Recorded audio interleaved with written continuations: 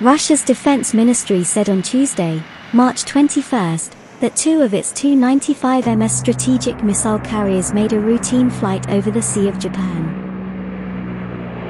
SU-30CM and SU-35C jet fighters escorted the bombers during a 7-hour sortie.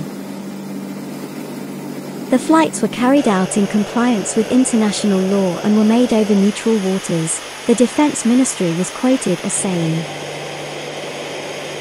The flights came 2 days after U.S. Indo-Pacific Command and the Japan Self-Defense Forces conducted a bilateral bomber integration exercise over the Sea of Japan and coincide with the visits of Japanese Prime Minister Fumio Khisida to Kiev and Chinese leader Xin Jinping to Moscow.